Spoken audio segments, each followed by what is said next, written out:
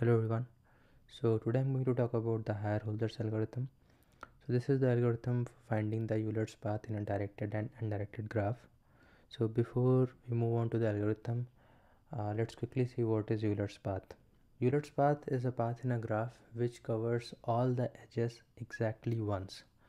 So what do I mean by that is, so for example in this graph, this is an undirected graph. If we start from node 4, then we can move to node 3. So 4, 3, 2, 1, 5 and 2, right? So it's a path. We started from a starting node 4. So this is the start, this is the starting node. And what's the end node? End node is 2, right? This is the end node. So we started from node 4 and we ended at 2, and while going from 4 to 2 we used all the edges without repeating them, right? So 4 to 3, 3 to 2, 2 to 1, 1 to 5, 5 to 2. Notice that the nodes are repeated, so vertices can be repeated. This node 2 is repeated. The only condition is that the edges should not be repeated. Now some people confuse this with the Hamiltonian path. So Hamiltonian path is a path in which all the vertices, that is all the nodes, should be used only once, right? So Hamiltonian path does not have a constraint over the edges, it has a constraint over the vertices. But we are not talking about Hamiltonian path today.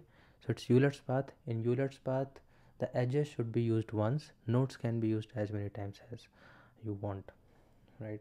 So this is for undirected graph. Now let's see the example for directed graph. This graph again, so starting node is 1, so this is the start node, and the end node is 3.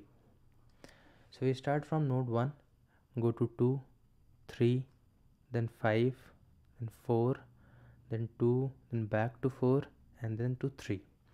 Notice that nodes are used multiple times, so 3 is used, right, twice.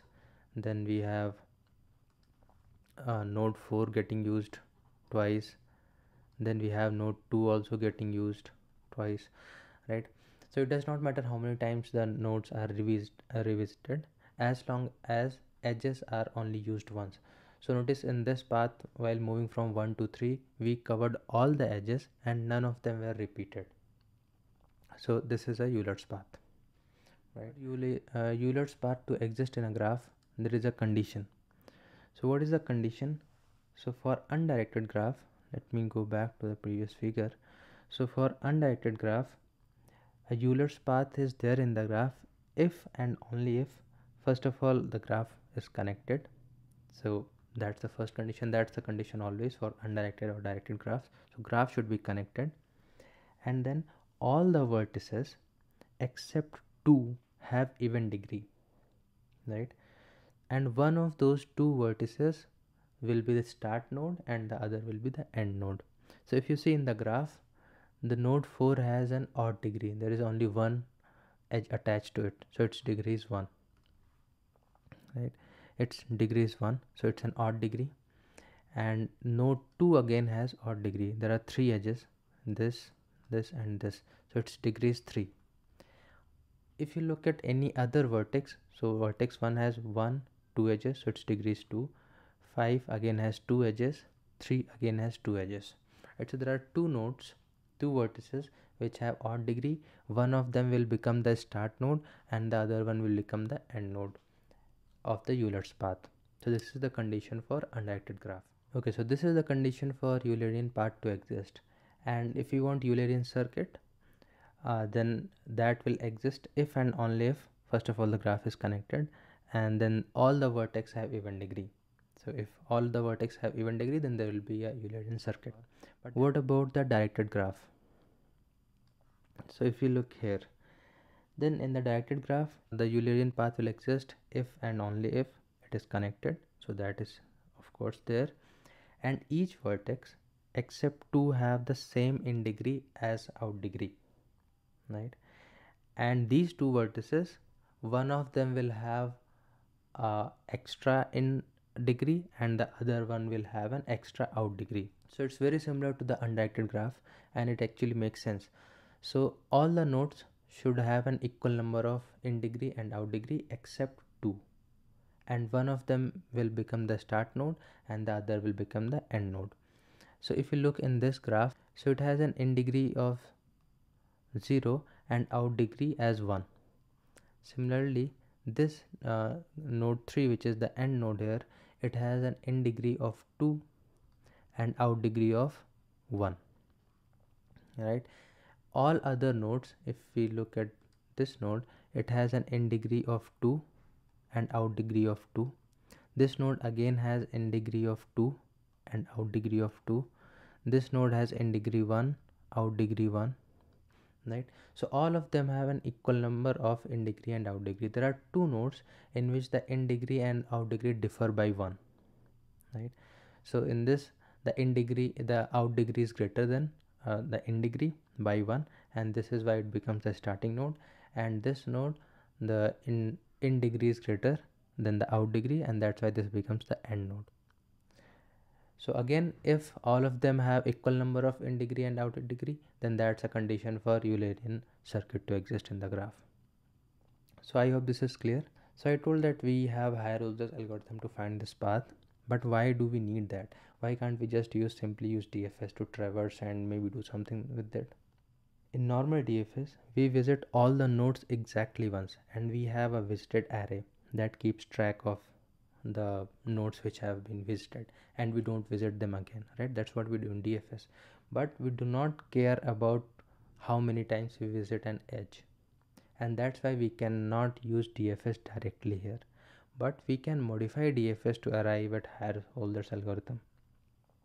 Okay, so in DFS, if we discard the visited array, right, which tracks the visited nodes, and we add on some data structure or some other mechanism to track the edges which have been visited, then that may do the trick, right? Now how do we track the edges that have been visited? So maybe we can have some data structure that stores and some trick that does that, or maybe we can just dynamically remove every time we visit an edge, we remove it. So this basically tracks that, okay, the graph will only have the unvisited edges, and which will ensure that we don't visit the edges which have been already visited. So if we do that, we will actually arrive at Hierholzer's algorithm, and in this way the edges will be visited only once and nodes can be visited multiple times. So vertices can be visited multiple times, but the edges will be visited only once. And we also need to keep track of the edges because that is going to be our output, right? We remember we have to output a path, something like this. So in the code we have to keep track of the visited edges and at the end return the edges. First I will just quickly put a code for DFS, and then we'll slightly modify it to arrive at Hierholzer's algorithm. Okay, so this is the simple DFS. We have a adjacency list graph, and we have a visited array, we have a node. We mark the node as visited, we look for its neighbors. If neighbors are not visited, visit them. This is the standard DFS. Now we are going to modify and see the Hierholzers. Before I do that, let me just make a graph and the adjacency list so that it's easier to dry run. Okay, so this is the graph I have, and I have just put the DFS code in small letters here.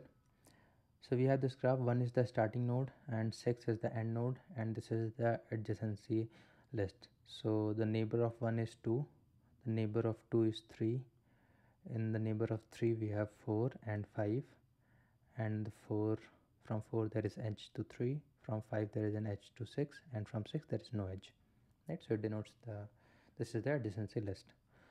Now let's look at the Hierholzer's algorithm. Okay, so this is the Hierholzer's algorithm. We take the graph and we have a path. This stores the result in reverse order. So this stores a result, and then we have a starting node. Here its node is 1, for example. So for the starting node, we look if the neighbors exist. So if graph of this node is not empty, so for example here for 1 it's not empty, there are neighbors.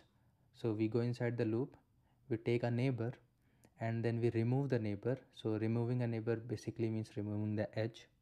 So what this means is the edge is visited. So we have already covered this edge, this is why we are going to remove it. So we remove it and then we just call the Hierholzers on that neighbor. and we keep on doing this for a one node until all the edges are exhausted. So when all the edges are exhausted, that means when all of them are visited, they will be popped out, and when they are popped out, there is nothing in the neighbor of a particular node, so there are no edges, so this loop will become false, and thus that node will get pushed back into path. Now this is very similar to DFS. This thing is very similar to DFS, exactly almost same thing. We look at the neighbor, if they are not visited, we visit them. We look at the neighbor, if they exist, we visit them, right? This is what we do. So now let's look at this line. What does this line do? So I will just do a dry run and then this line will make sense. So let's do for this graph, and let me put as path what the path will contain. So initially starting node is 1, right? So while graph of node is not empty, graph of 1 is not empty, that's true. Then we take a neighbor, so the neighbor is 2, we pop it back, so this is gone, so let me cut it, this is gone, and now we move on to we call the Hierholzers on this neighbor, which is node 2, so we are here, right? Now on node 2, its neighbor, it still exists, right? So we take it out, so neighbor becomes 3, we pop it back, so this is gone, and now we move on to 3. So let me remove this, and now we are on node 3. Now we look at the neighbors of 3. There are neighbors, so we take the neighbor from the back, which is 5, we pop it, so 5 is gone. Now we move on to 5, so this is now on 5. Okay, look at the 5, there is a neighbor, so this condition is true. We take out the neighbor, we pop it, so this is gone, and now we move on to this neighbor. So neighbor was 6, so now we move on to 6. Now we are on node 6, so there are no neighbors, this is empty, so the condition is this while condition is false. So we come to this line and we push back node 6, so now our path contains 6, right? Now we backtrack and we move back, so this is gone. So when we move back, we are back to 5, right? Now we look for the neighbors of node 5. There are no neighbors, 6 was popped out, so this is empty, so this condition is false, and we push 5 to path. Okay, now we move back again. Now we are back to node 3. We look for neighbors, there is a neighbor, 4 is there, so we take the neighbor 4, we pop it, so now 4 is also gone, and now we move on to 4. Now we are on node 4, right? We go for the node 4 and we see there is a neighbor, right? So 3 is the neighbor, we pop it, so 3 is gone, and now we move on to 3. So now we are again back to 3. So we look for the neighbors of 3. There are no neighbors, so this condition is false. Now we will just push 3 to the path, so 3 goes inside path. Okay, now we backtrack. So from where we came to 3, we came from 4, so we will go back to 4. So now I am on node 4. We look for the neighbors of 4. There are no neighbors, this condition is false.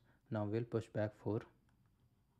Okay, so how did we reach 4? We came from 3, so in backtracking we'll move back to 3 again. We look for the neighbors of 3. There are no neighbors, this condition is false. We push it again, so 3 goes again, and now we'll backtrack. So how did we reach 3? We reached from 2, so we backtrack to 2. We look for the neighbors, no neighbors, condition false, it will get pushed, so 2 goes inside. And now how did we come to 2? We came from 1, so we'll go back to 1 in backtracking, and there are no neighbors, everything is gone, so we'll just push it again, and now this everything is done, there are nothing left, so this function returns. Now this path contains a Euler's path in reverse order, so when we are returning, we will actually reverse this order. So what will be the actual path?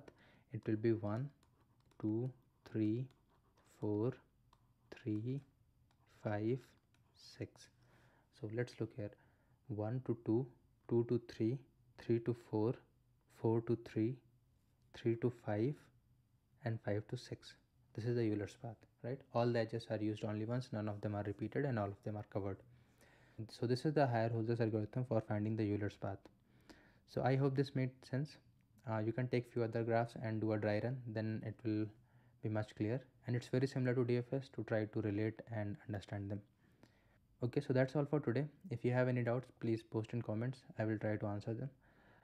That's it. See you. Bye.